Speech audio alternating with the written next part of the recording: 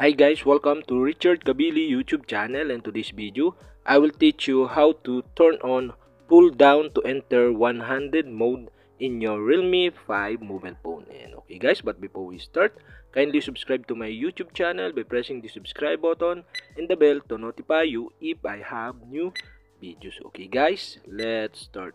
So okay guys, you all have to do is go to setting in your Realme 5 mobile phone. And okay guys, here in settings, okay, scroll down and find the convenience tools. Okay, click this. And okay guys, here in convenient tools, okay, you can see the navigation button. Okay, you all have to do is click navigation button.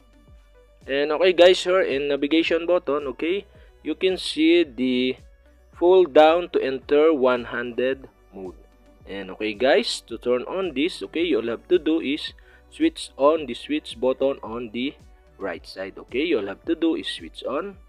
And okay guys, if this is switched on, okay, when the phone is in the portrait orientation, pull down from the bottom of the screen to enter one-handed mode. And okay guys, that's it. We have successfully turned on the pull down to enter one-handed mode in your Realme 5 mobile phone. And if you have a question, kindly comment below, and don't forget to hit the subscribe button and the bell to notify you if I have new videos. Okay guys, thank you for watching.